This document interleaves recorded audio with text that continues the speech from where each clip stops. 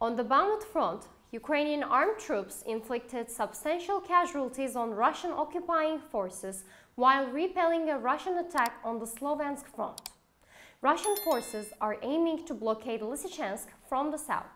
Russian occupying troops fired on the regions near Nova Dmytrivka, Dibrivne, Virnopillia, Velyka Komyshuvakha, Dolyna and Ridne on the Sloviansk front. Russian attack efforts around Dolyna, Kurulka and Mazanivka were effectively defeated by Ukrainian soldiers.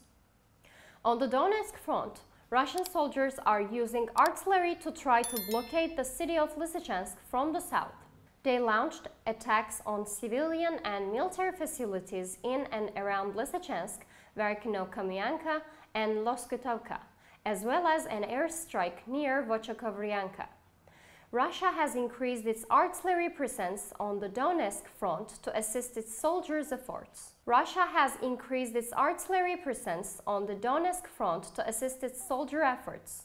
Russian soldiers fired mortars and rocket artillery on Ukrainian positions at Vodiane, Pisky, Mariinka, Prechystivka, Huliaipilske and Bilohiria on the Avdiivka, Kurakhove and Zaporizhzhia fronts. Russian rocket artillery assaulted civilian infrastructure in towns and villages to the rear of the Ukrainian Defense Forces.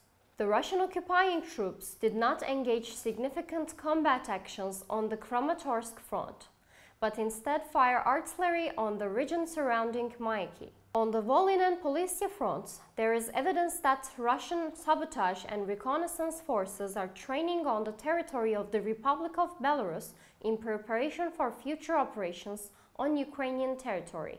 To reach all the actual news fast and reliable worldwide, please don't forget to follow and like us.